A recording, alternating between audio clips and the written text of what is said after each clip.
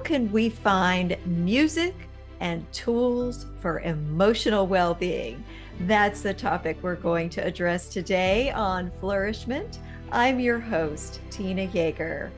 Today, I have a wonderful, beautiful guest today with a very important message about health and wellness and healing for our souls and our hearts.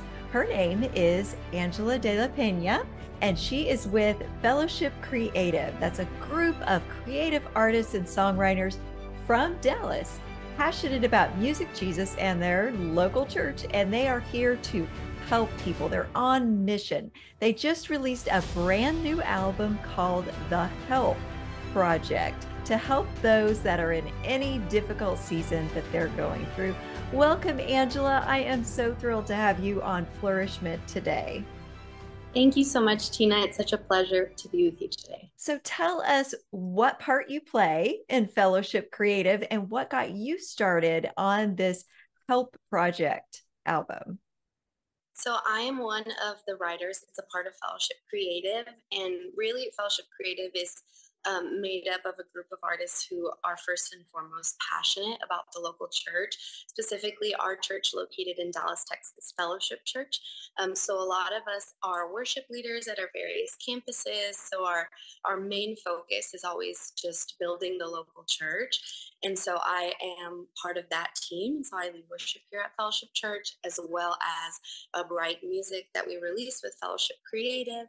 I've been with the church for 8 years now, so I've been a part of Fellowship Creative for that long now. Time flies, but it's been really great to be a part of just all of the stuff that we're able to do within the church. And really the music that we're able to release is just an extension of what's happening in our church and what we're excited to see God do through it. So you are on mission as collectively as Fellowship Creative to really help people who are suffering and struggling mentally and emotionally and in their lives with identity crisis, all kinds of things. What really gave you this specific mission to target those needs for the people in your audiences beyond the church? You know, we see the people that come in and out of our church every day, and that's not all just members of our church. That's people who are searching for something more, people who are searching for help.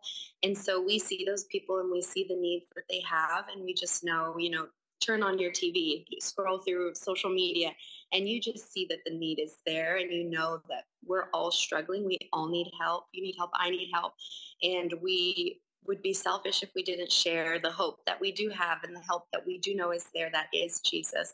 So that was our main mission, our main inspiration behind this project, just being able to share the light that we have. So how does this help grow the local church when we offer tools for helping people with their emotional crises? I believe we're called to serve. And, when you've been helped people help people. So part of growing in your relationship with Christ and growing in your relationship at your local church is not just focusing on yourself, but focusing on others as well, helping others through their journey and through their pain and through their process of healing.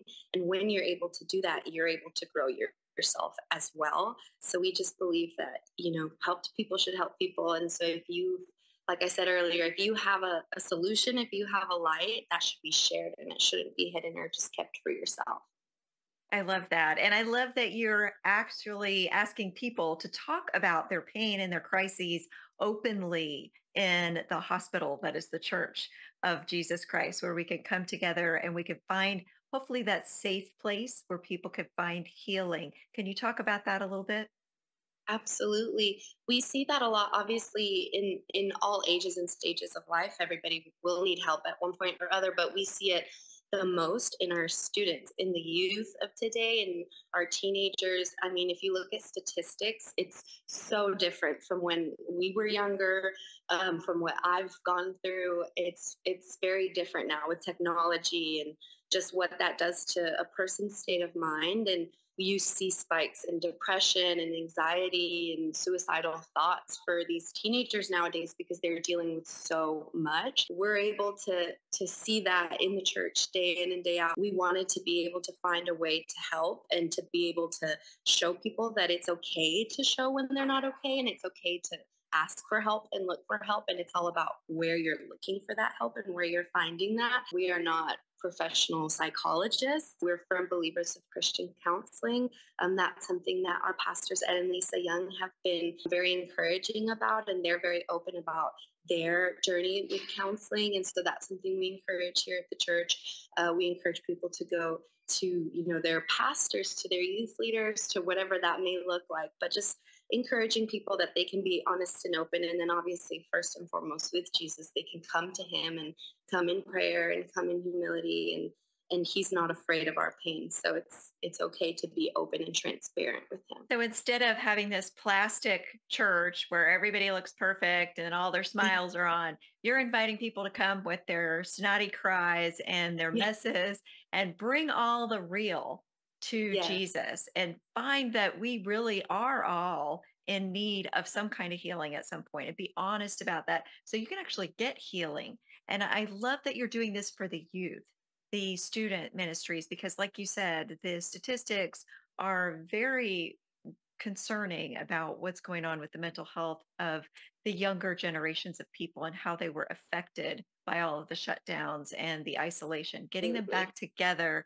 And music, is that something that you chose as the vehicle to draw people together into these safe spaces for a specific reason? What was it that prompted music to be the way that you reach out to these kids? We're always writing about what we experience, just ourselves as a writer, first and foremost, but then obviously as a collective group, as Fellowship Creative, we are always trying to write about what's happening in our church. There's one particular song on the album called Phone Song, and it's about, disconnecting so that we can reconnect with Jesus. And there was a young woman at our church who I want to say her phone was broken, or she might have gotten it taken away, something like that. But she had to be without it for a week or so. And she was experiencing symptoms almost like that of a withdrawal, almost like it was a drug. And she started getting these serious anxiety and panic attacks. And that's kind of what sparked the inspiration for a phone song. Especially students, especially youth, they're always searching for new music, or whether they're listening to it through social media, it's in the back of a video that they're watching in the background, whatever that may be. But we know that it's a powerful tool that God has given us. And it's a great way that we know how to express ourselves. So that was just an obvious way for us to be able to share it. But we also have other resources out there available in regards to the Help Project. We have what's called the Help Project book, and that's just a workbook that can kind of work you through your pain. We also have resources if you're part of a local church, if you're a pastor or a youth pastor and you'd like to talk about this subject, we have resources there, messages and outlines and things like that to use. So we just want to help empower people to help others as well. Fantastic. So, how can people get in touch with Fellowship Creative and access these resources? So you can find us at fellowshipcreative.com, or you can find us on any social media platform as Fellowship Creative. You can also go to thehelpproject.com, and that will take you to all of these resources. There's all kinds of things like I've already mentioned, and that there's also plenty of resources like hotlines and links to recommendations for counseling and all kinds of things like that. So if you need help, that's a great place to start. Thank you so much, Angela. I hope that all of you listening were inspired to be the light of Christ for people who are experiencing darkness and struggle in their lives. And of course, I hope that you will also hit subscribe and come back for the next episode of Flourish-Meant.